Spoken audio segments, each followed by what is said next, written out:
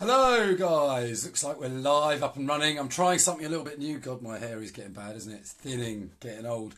I'm trying a new thing with a new stand and stuff that I've bought. But yeah, I hope you're all having a great weekend. I've just wanted to do a really quick video before I rush off out to go and have a burger with a friend of mine.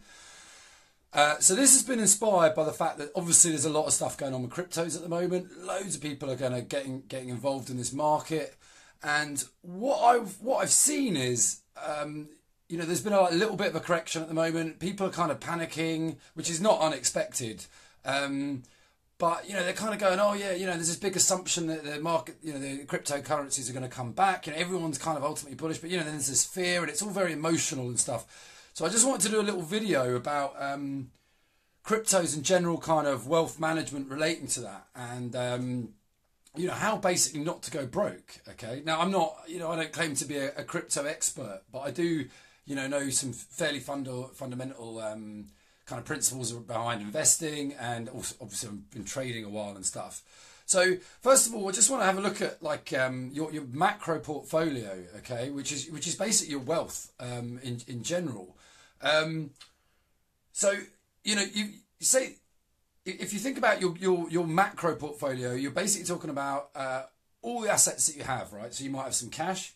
Can class that kind of an asset, but you might have houses, you might have businesses, you might have gold, metal, silvers, stocks, shares, all this stuff, pensions, ISAs, all of this. So that's kind of, that is your wealth, if you like. That's what you've got there. Now, obviously within that, ideally you've got a wide range of assets from a risk perspective. So some might be very safe, some might be a little bit more risky, and depending on where you are within your life will depend on how you want to kind of look at that. But ultimately, it's kind of should be a balanced portfolio, multiple assets, diversified, so that ultimately it performs on its own with minimal risk. Okay, that's kind of I'm saying minimal risk, with the risk that you're happy with. That's kind of the aim of that. Okay. Obviously, the aim of your overall wealth portfolio is to not go bankrupt, right? You need to engineer that machine so that it's safe and whatever. And obviously, you're going to move in and out of different assets depending on where you are.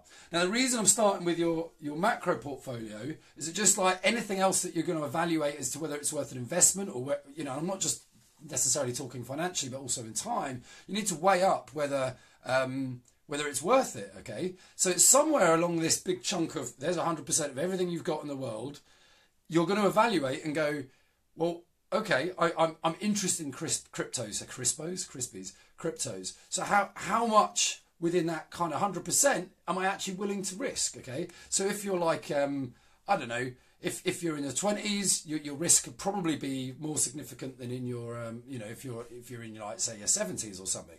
If you're in your 70s, you don't want to go putting 100% into anything. So all of this is really, this is just basic investment principles, okay? But I don't think people are really thinking like this. So I see a lot of people don't even seem to think about this with cryptos. So what's happening is, they're looking at that portfolio. Well, they're not looking at that portfolio, but they're taking that. Hey, John, how you doing, buddy? They're taking that, or too much of that, and investing it into something which is basically very high risk. So what I'm kind of saying is for point one is, if you look at it as a breadth thing, you need to work out how much of your overall portfolio you're willing to actually invest in something that is potentially high risk. Now, so when you're actually going through the decision of it, that's what you need to evaluate. So I personally believe there is definitely, that's the wrong word. I believe there's a possibility that cryptos are going to play a big factor in the future, okay? I mean, as I say, from my perspective, I really believe that, okay? But you need to do your own research and evaluate that. And then once you've done all of that, that's when you can start working out how much you might want to risk on this potentially risky asset. And like any asset, you have to be ready for it to just burn out and blow up, right? I mean, that is the whole point of anything. You don't go and invest everything in one thing, because that one thing can go wrong. Shit happens in the world, okay?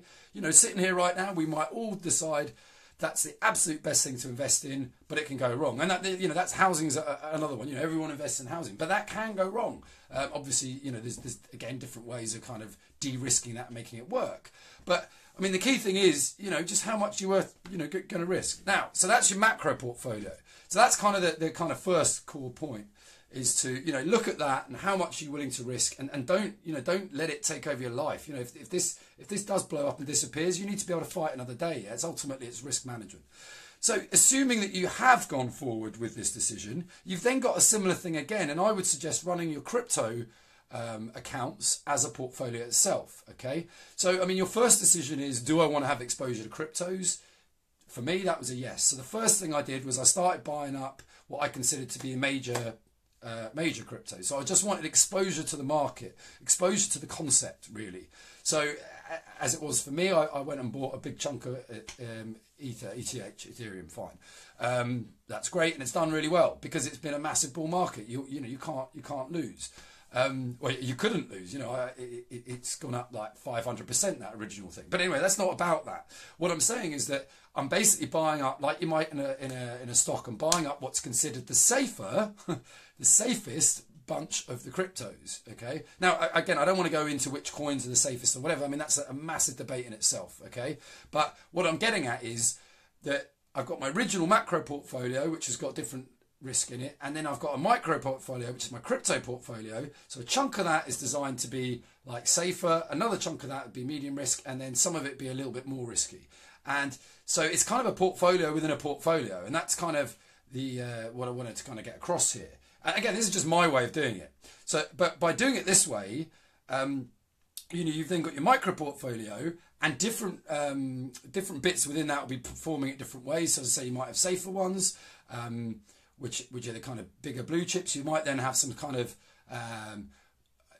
some different alternative smaller coins. I've got a whole bunch of those. And then at the higher risk end, you've got you know, you can actually trade these things, or you know, you can get involved in the ICOs or these pump and dump stuff. Again, I'm not saying whether to do any of this stuff or not. I mean, who knows? But I'm just saying that in your mind, try and slice it up into different bits. You know, you've got the high risk stuff, which could be the pump and dumps, or the you know, then moving into kind of ICOs, slightly less riskier. Then you've got your altcoin investments, a little bit less risky again. Then potentially buying and diversifying across all of the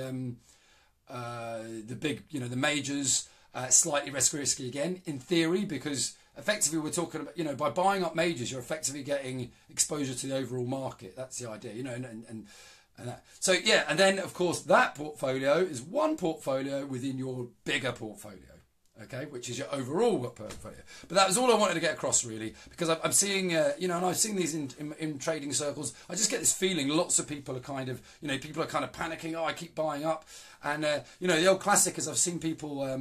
You know, the market's retracing, which is a great opportunity to get in and buy when the market's down. Things are cheaper, right?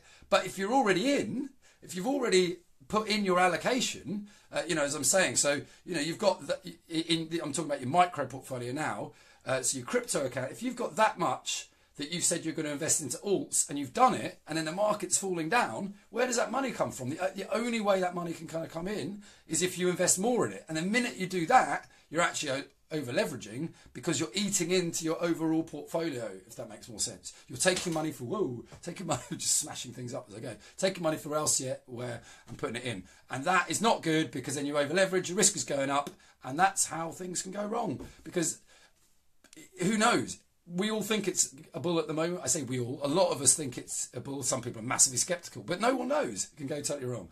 Yeah, as John's saying, don't put your hopes and dreams into one investment. Pretty, yeah.